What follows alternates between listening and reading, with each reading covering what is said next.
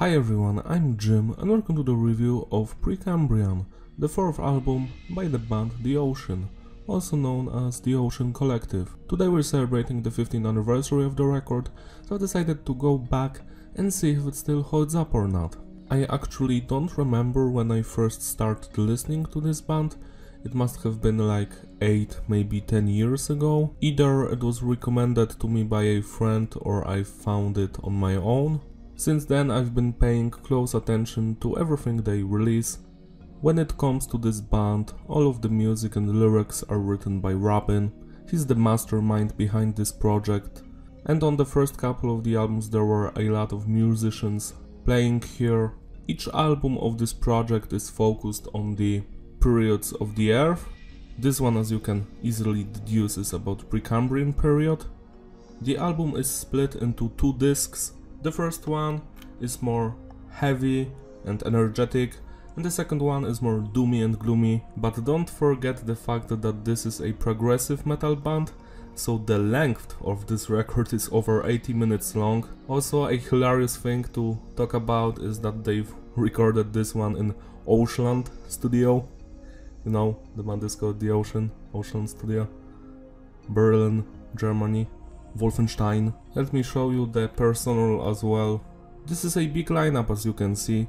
Less people will attend the Elon Musk funeral. The production is tight, everything is mixed well. It's clean but heavy at the same time. Master is good as well. The message is diverse. Songs are about various topics.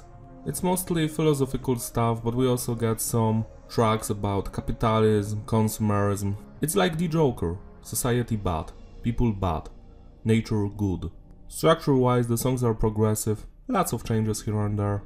Musically, it's a hybrid of sounds. We have some progressive metal, doom metal, even death metal, lots of things. The first song, The Long March of the Yes Men, sounds very similar to Meshuggah. It's heavy, I love the vocalist here, his growls are amazing. The instrumental work is also solid. What can I say? A great opening, 9 out of 10. The Great Void is my second favorite song on this record. I enjoy everything here, from the instrumental work, which is flawless, amazing drumming, bass, guitars, everything, to the vocals, great growling, amazing atmosphere, and the lyrics. This song has my favorite lyrics on the entire record.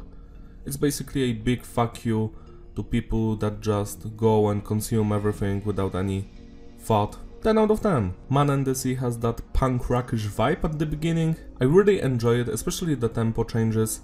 It's fast, it's interesting. Love this track. 9 out of 10. Legions of Winged Octopi. I have no idea what the lyrics are about here, but it's my 4th favorite song here. Everything is just great. I love the riffs especially here. And the structure. The song is interesting no matter how many times you repeat it. 10 out of 10. To Burn the Duck of Doubt. That's the duck. It's screaming. I'm also screaming because this is my favorite song on this record. From the amazing structure to the epic riffs, amazing vocals. Like, the vocalists are killing it here. This is the best performance on this record. 10 out of 10 easily. And this is where the disc 1 ends.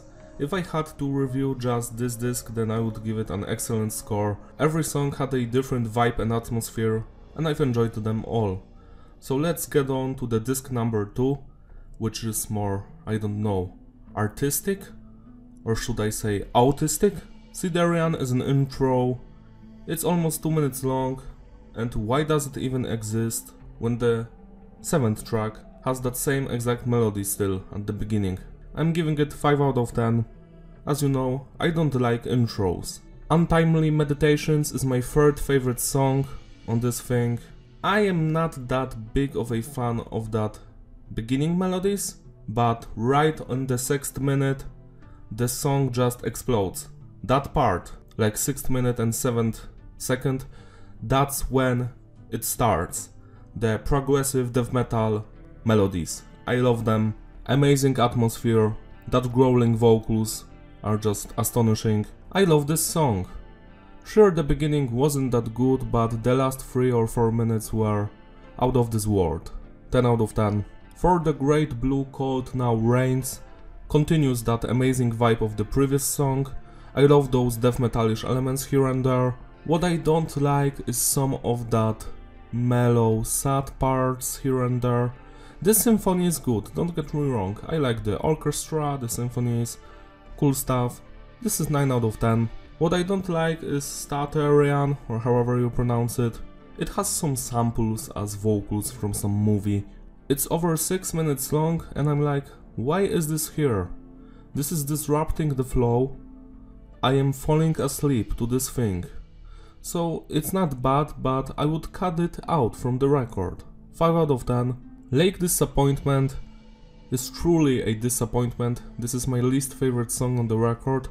Not because it's bad, but because the calm and mellow part is very long. I think it's like 3 or 4 minutes at the beginning. What are you doing? I want to listen to music.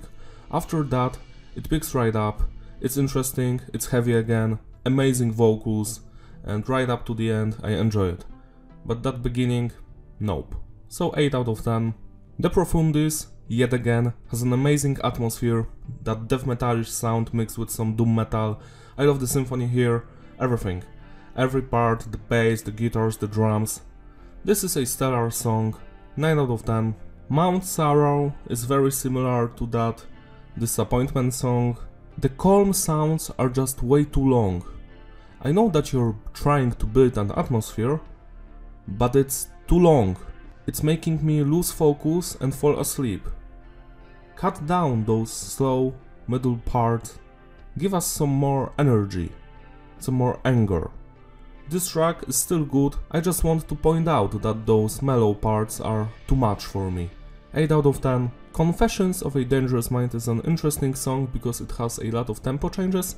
The first minute or two, again, it's just boring snooze fest, but then something funny happens.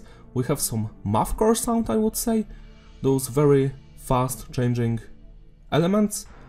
This is my favorite part of the song. Then yet again, it goes back to that doom metalish atmosphere. This is a good song, but I still think it was too calm for me. So 8 out of 10. And the final track, Cryogenian. I actually really enjoyed this one. It's a classical instrumental piece. I love the piano here and everything. This is how you make an outro.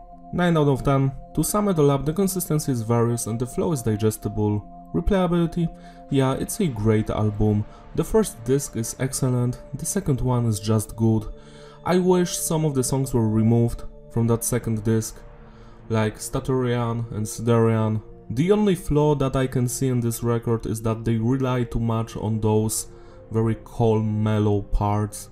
Maybe that's just doom metal, I don't listen to that music that much, but it gets on my nerves when the song is 10 minutes long and I have to wait 4 minutes until something fucking happens. Everything else was perfect. I love the vocal performances of all the vocalists. The guitar work was marvelous. The bass parts, amazing. The drumming stellar throughout the record. The symphonic elements, I've truly enjoyed them. The only song where the vocals were kinda just good was the Stenian one. The singing in that one wasn't good to me. Everything else, perfect. I recommend this album to anyone, especially if you love progressive metal or doom metal music. I wish the second disc had more energy like the first one, because the first one, I loved it. I just loved it. So that's all from me. I think The Ocean is going to release a new album, like next year, or maybe this one. We're going to see. I cannot wait for it. Thank you for watching. Don't forget to like and subscribe, and I will see you in my other reviews. Bye!